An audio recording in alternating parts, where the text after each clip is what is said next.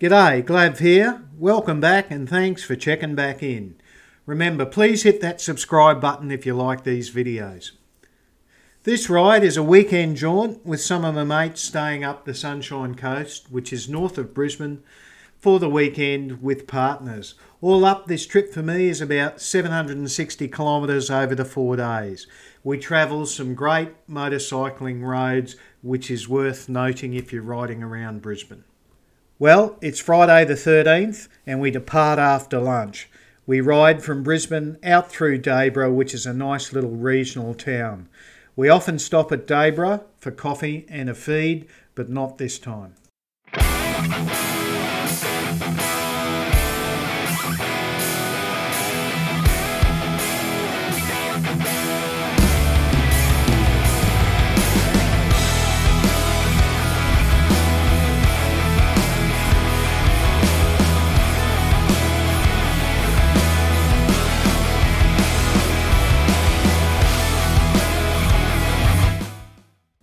So here we are leaving Dayborough and heading up Mount Mee. For a motorcyclist, this is one great bit of road. It has the tight stuff at the bottom and then the open sweepers at the top as you go across the mountain with brilliant views. We'll stop at the lookout and give you a perv there.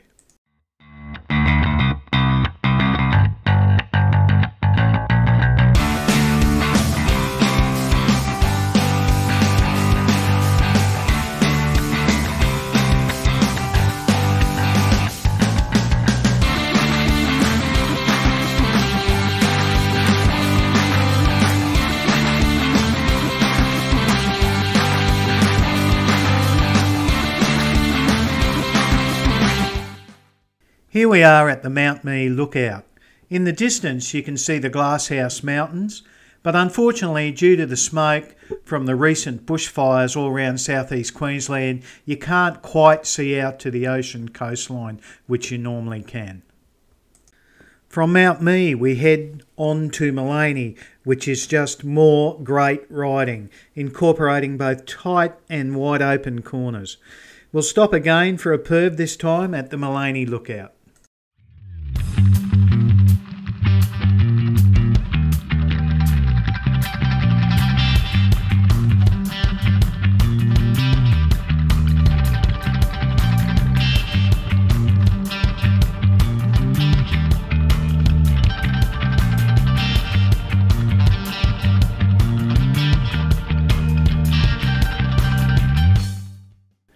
Well, here we are at the Maleny lookout, again looking out at the Glasshouse Mountains, but unfortunately still can't see the coastline.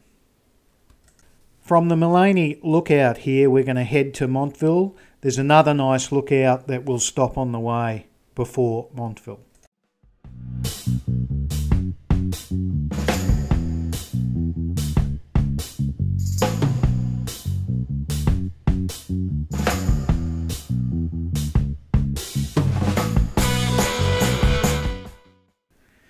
This is another lookout just before you get into Montville.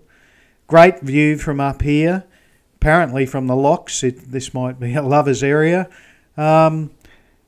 Unfortunately, still can't quite see out to the coast again because of the smoke haze. From here, we'll stop at Montville from a coffee. Montville's a really nice little town, really picturesque place, built right on top of the mountain. Great through the week, but you can't move here on a weekend because it's full of tourists and day trippers because it's such a lovely spot. Lots of restaurant, coffee houses, motel, hotels, etc.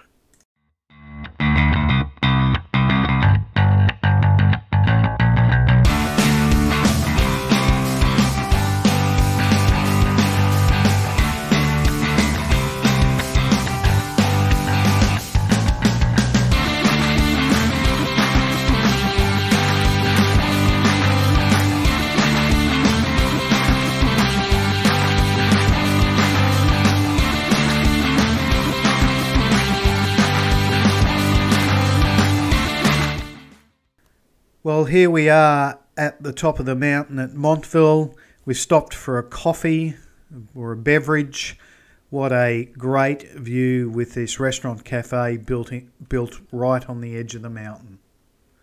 So leaving Montville, we'll head through Flaxton and then down the mountain to Nambour and then on to Yandina Creek, where we'll be stopping for the next few days.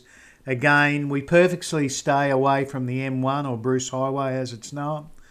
These are more great roads to ride for motorcyclists.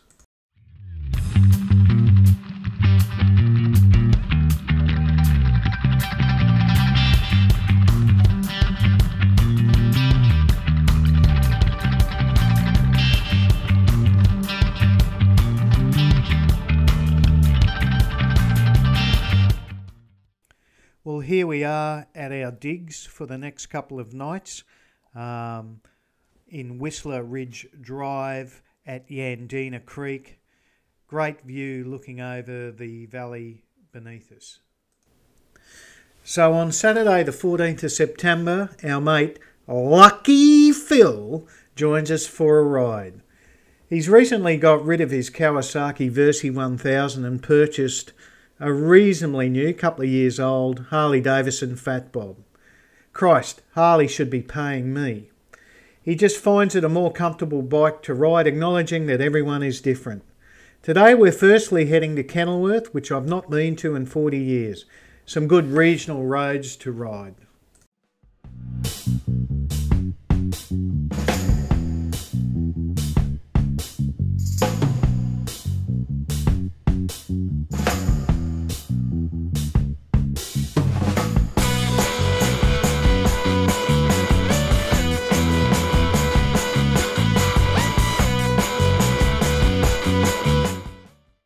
As it turns out, Kenilworth is a pretty trendy, cool little regional town.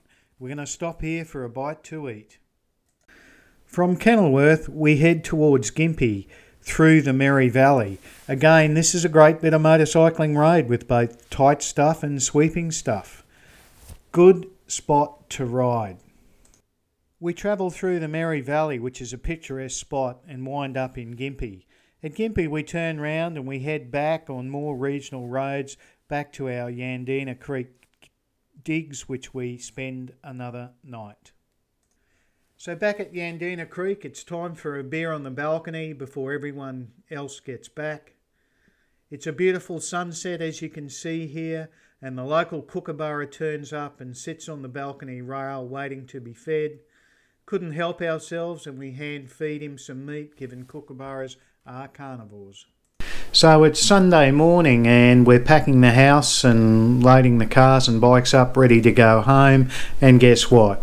I can't find the GoPro. Check the bike, check the house, check the car, check everything, can't find the friggin' thing. So finally, after looking for an hour, finally resigned myself to I've lost the bloody thing and I'm going to have to replace it. By this time got the screaming shits, and so I decided to ride straight down the M1 home, about 150 kilometres, full stop. Get home, start researching replacement cameras, etc. Well, today being Monday, some good news. A mate rang, was speaking to the homeowners that we rented the digs from, and they found my GoPro in the bath, wrapped up in towels. Not sure how it got there, just happy for it to have been returned. And therefore I was able to, today, Monday, drive back up to the coast, but this time to pick the camera up from a Coolum real estate agent. As it turns out, not a bad place to go for a coffee, about 140 odd kilometres up and back, so 280 kilometres for the day. And Coolum is a really nice place. I haven't been there for 30 odd years, but it's a pretty schmick place, let me tell you.